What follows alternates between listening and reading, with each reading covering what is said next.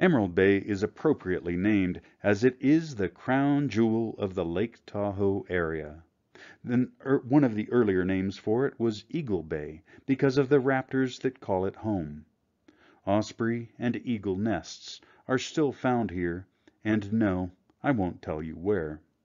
The drive from the south is particularly spectacular because you go up the ridge you see on the right, a lateral moraine from the last ice age. On one side it drops steeply down to Cascade Lake, on the other it drops to Emerald Bay. Fanette Island is in the middle of the bay. It must be made of some pretty solid rock to have withstood the glaciers that came straight at it.